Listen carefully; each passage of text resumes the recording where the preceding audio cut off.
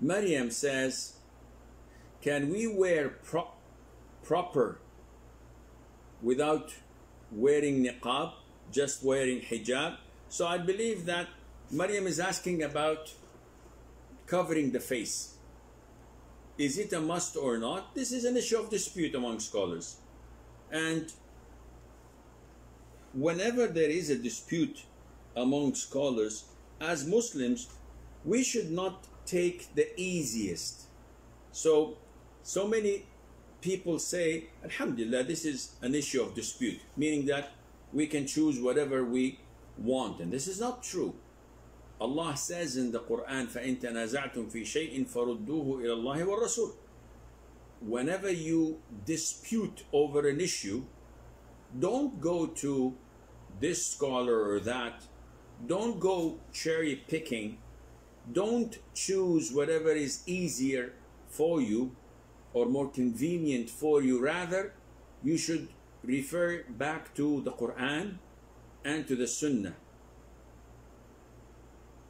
Nowadays, with search engines, we can easily find some person stating that this or that is halal, and this is convenient for us. So if I'm a smoker, and wherever I go and check and ask, they tell me tobacco is haram, it's harmful, there is tar, there's nicotine, and it harms your body.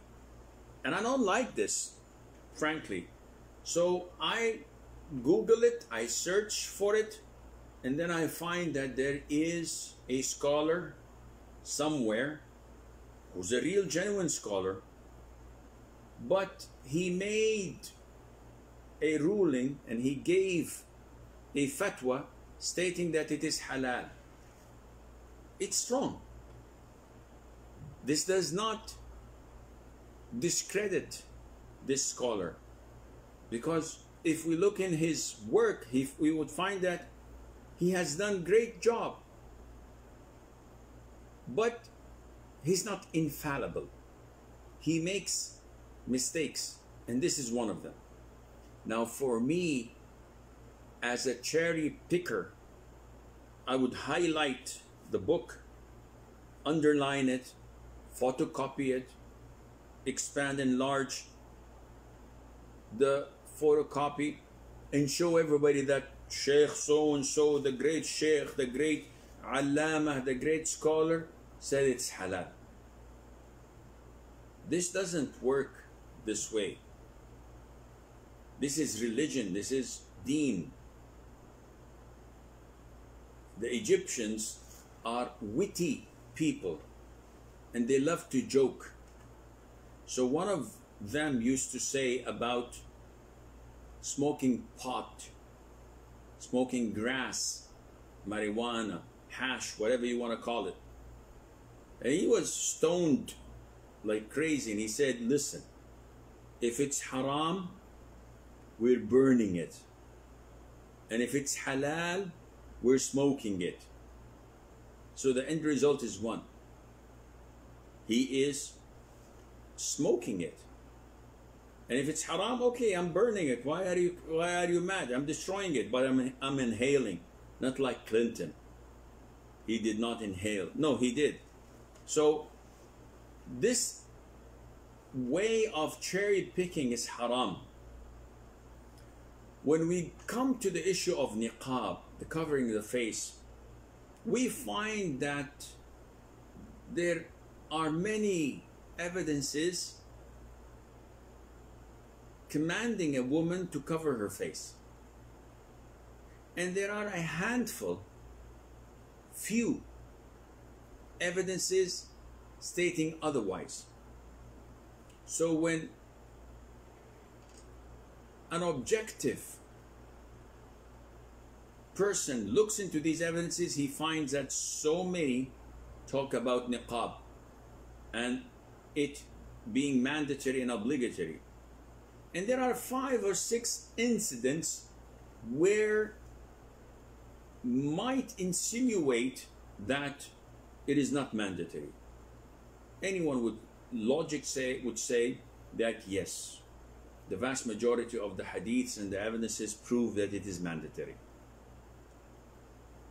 So we would consider the other 4 or 5 or 6 handful of evidences stating otherwise to be either an incident isolated from the general trend or something that was abrogated later on. If you look at the Quran, you will find that Allah in chapter 33, Surah Al-Ahzab, orders the mothers of the believers to cover their faces. In verse 53, no one argues about this verse. And whenever you ask them for utensils, ask them from beyond a visor, a hijab. So all schools of thought say that it is mandatory. No difference of opinion that the wives of the Prophet ﷺ must cover their faces. Agreed? Everybody says, yep, we agree to that. Okay, go 6 ayahs later on, verse 59, and you will find that the Prophet ﷺ is instructed by Allah Azza wa Jal to order his wives, daughters, the women of the believers, to draw down their jalabib so that they would not be recognized and hence harassed. So the reason for drawing down, pulling down your jalabib, the plural of jilbab, is that you are not recognized and hence abused or harassed. So this is addressing the wives of the Prophet ﷺ. If you combine this to the ayah number 53, which we all agree that it is mandating the women of the Prophet ﷺ to wear the niqab, to veil their faces. So Allah is telling them to veil their faces here again. So we know their hijab. But He's including with them the daughters of the Prophet ﷺ and the women of the believers.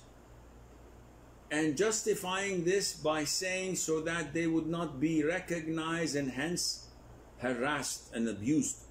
And how is a woman recognized? By her face. So if she covered her face, no one would dare to harass her or to abuse her. And there are so many other evidences that this is not the time to expand upon them. Therefore, it's an issue of dispute, yes, but the most authentic opinion is that a woman's face is the most beautiful thing in her. If a man were to marry a woman, the first thing his mother is going to say to him, wallahi, her face is like the moon. No mother would start by saying she's like 4'9" or 5 foot, and she is petite, she has this body figure so and so and so, her hair is so and so and so, when she has the face of a monkey. The first thing that a man looks for is a beautiful face to wake up looking at, and to go to sleep looking at. So the figure, the body, the hair, all of these are secondary, important, but the most important thing is the face. So if the face was exposed and everybody can see it, that would cause a lot of fitna in the world. And this was not the case at the time of the Prophet ﷺ. It should not be the case at our times as well, and Allah Azza wa Jal knows best.